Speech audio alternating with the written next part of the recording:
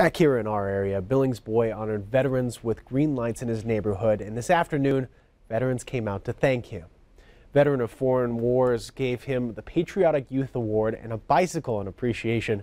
Back in June, 9-year-old Ryland Scheidister bought 64 green light bulbs and rode his bike to pass them out throughout his neighborhood. The green light bulb symbolizes hope, renewal, and well-being. Ryland says the idea is to shine a green light for veterans to show appreciation. This also has to do with the football players not standing for the flag.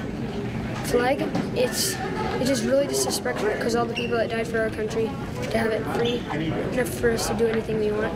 I'm with him 100%.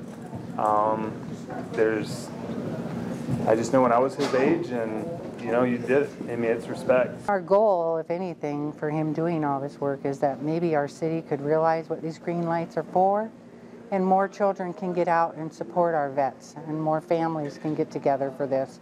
He's very patriotic. He's just a very proud child, and we're very proud of him because of this. It was surprising that at 9 he wanted to go out and do this and start a movement and hope that people would follow and be more respectful of our country. Great to have him in the community. Ryland plans to help one of his cousins with the green lights in another neighborhood.